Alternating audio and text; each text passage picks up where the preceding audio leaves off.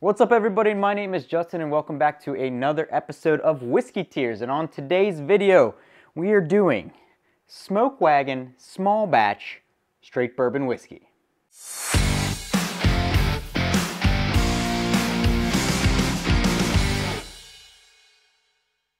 Okay, so straight bourbon whiskey from Smoke Wagon from Las Vegas, Nevada, from H&C Distilling Company, coming in at 50% ABV, which makes it 100 proof. Now, first of all, the bottle. Normally, I don't like if you can't see the whiskey in the bottle, but this bottle is pretty cool. I can't lie. It's got the indentation with the wax seal on there. It says Smoke Wagon.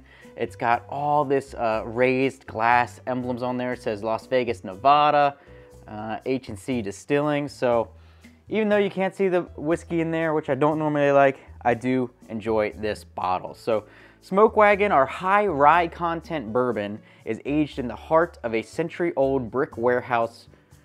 Barrels are hand-selected to create a perfect blend that is smooth, delicate, and at the same time bold and intense. This unique complexity is achieved by combining multiple vintages of the same mash bill. So it sounds like it's sourced because they are producing it. Produced, bottled, and aged by Nevada H&C Distilling Company, Las Vegas, Nevada, distilled in Indiana. Okay, so there you go. It's MGP.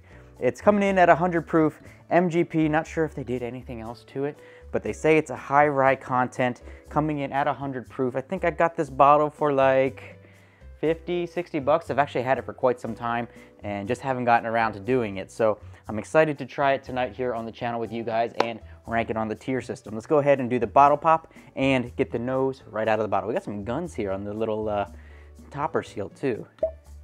Okay, decent little synthetic cork, but you know, kind of a weak pop. I'm getting marshmallow, like a marshmallow s'mores, like graham cracker, a little bit of chocolate, marshmallow in there. That's immediately what I got. A little bit of strawberry, not so much a cherry, but a strawberry, like a strawberry jam. And yeah, really getting that s'mores in there. So that's interesting. That's kind of a different nose than I would maybe normally get right out of the gates, out of the glass. So let's go ahead and do the pour, see if anything is different here, and actually see the whiskey for the first time. It doesn't have any age statement on it. It is light, so it's pretty light. It might be kind of young. They do say it's a high rye, so got to keep that in mind. Don't know what the exact mash bill is on it, but it is pretty light, pretty yellow, pretty light, like almost like a watered down orange juice. All right, let's go in for the nose here. Let's coat the glass nice. A little bit harder to get it out of the glass. I'm getting a little glassed, I think, on this one, to be honest with you. When I go in for the smell, the first thing I smelled was glass, so. Okay, there it is. There's the s'mores, the strawberry.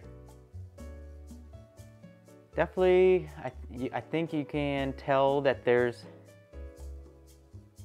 rye in it. It smells like it could be spicy, but without smelling spicy, if that makes any sense.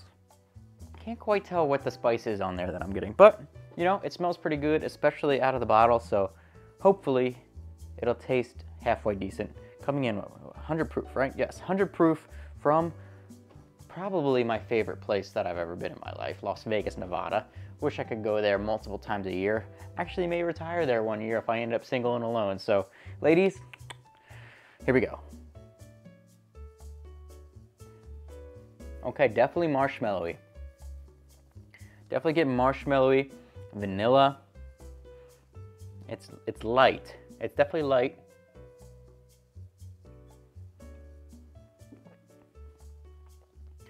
Definitely a little hint of rye spice in there for sure. It's interesting because you really get overwhelmed, at least for me, with the vanilla and the marshmallow, but there's something in the background that I haven't quite picked up on what it is yet.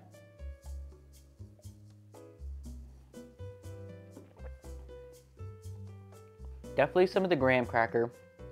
I think that's kind of where that rye spice kind of ish maybe coming in, is in that kind of graham cracker nose and taste, because if you think about a graham cracker, it's kind of not necessarily you would think of spicy as in like pepper or something like that, but spicy as in that's where you kind of get the kick out of the s'more.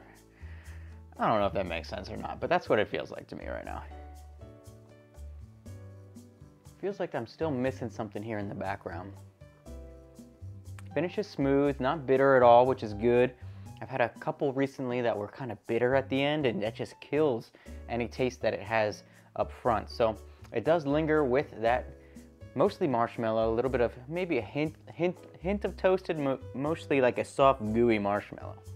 Yeah, I can't quite pick out what that last thing is. There's something else, and I just can't quite pick it out right now. So I may have to come back to this another time, and you know, once we're out of the neck pour here and get down to it, because this is the first pour I've ever had of Smoke Wagon before. I've never had it, never tried it before.